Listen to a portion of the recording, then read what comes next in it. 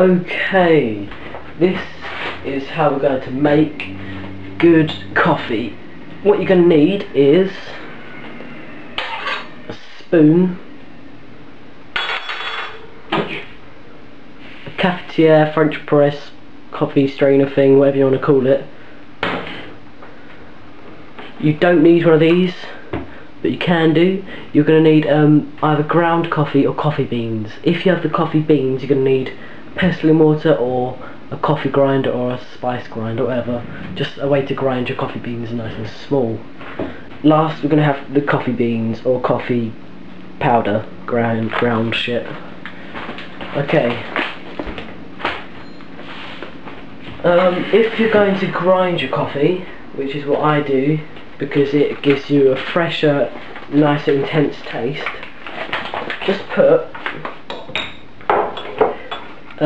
like 2 tablespoons of coffee beans into your grinder or your pestle and mortar, as you can see.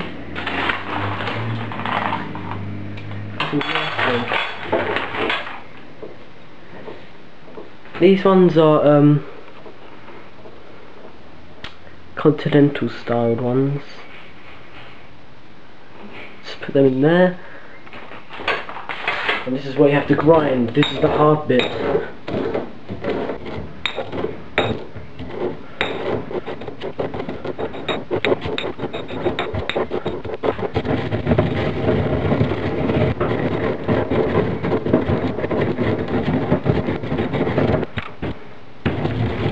Okay, then you'll get to a good consistency, which is nice and powdery, and then you want to stop. Next step is to boil the kettle. If you're using ground coffee, the first thing you're going to be doing is boiling the kettle. So if you're using ground coffee, forget the first step and go straight to step 2, which is boiling the kettle. If you want your coffee stronger, you're going to want to put more coffee beans or ground coffee into the French press. If you want it weaker, then obviously do less. I recommend 1.5 to 2 tablespoons of coffee, but obviously it's up to you. I would try what I say and then change it to how you like it.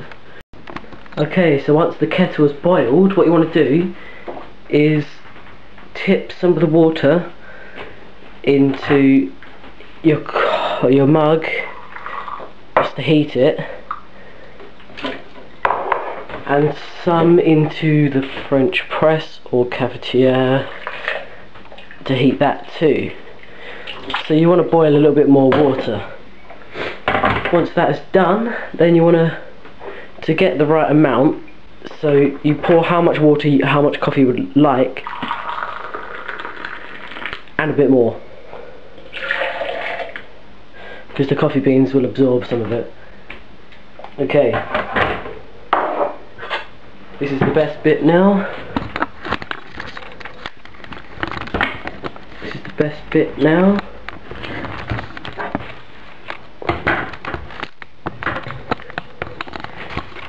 Next, you want to put the coffee that you've ground up or is already ground into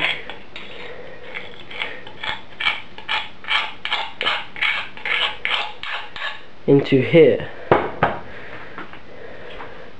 and stir.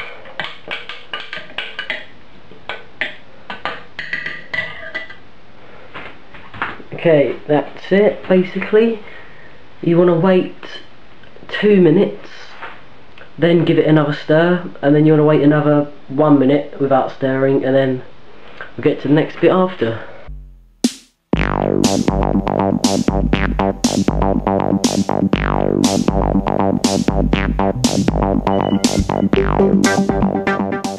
You want to get the top part, stick it on, and press down nice and slowly.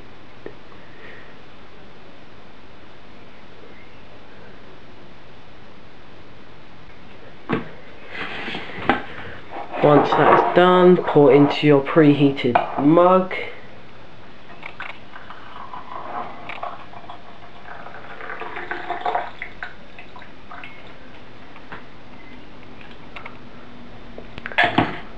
And that's how you get nice coffee, eh? Look at that.